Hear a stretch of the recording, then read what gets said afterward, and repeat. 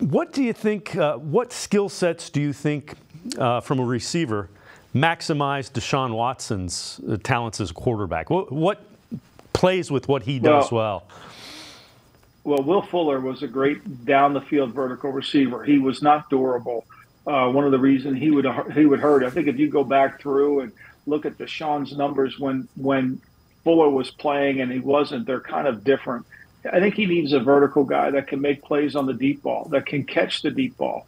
It's not so much getting open. Schwartz can get open. The problem is, can he catch the ball when he got open? That's always was the problem with Schwartz coming out of Auburn. So I think you have to find the right blend. Building a receiving core is a little bit like building a basketball team. You want to have certain positions so that you can utilize the matchups as it comes to the corners on the field. And you want to have a big guy, you want to have a mid-sized guy, you want to have a point guard type guy.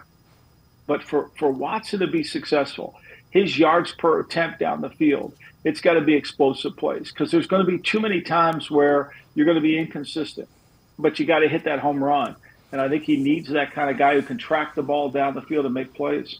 So these are some guys that are potentially available via trade. They're thinking T. Higgins, they're tagging him. Bengals aren't trading him to the Browns. Brandon Ayuk, he's going to cost a lot. Deontay Johnson, Jerry Jeudy, Cortland Sutton, those guys you might be able to get. Mike Williams I would throw in there from the Chargers.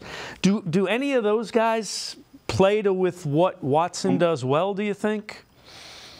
Mike Williams certainly does, but he's coming off an ACL, so you got to be worried about that. Brandon Ayuk's a free agent. You can just sign him if the 49ers don't sign him. He would be an outside receiver.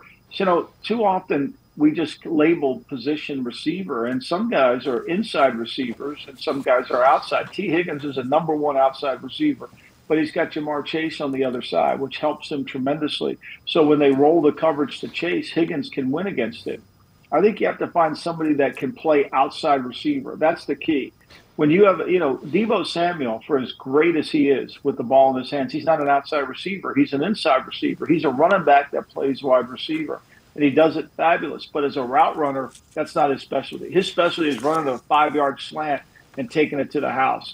And I think that's two things that Watson needs. He needs a big receiver for the inside routes, and he needs somebody to track the ball down the field.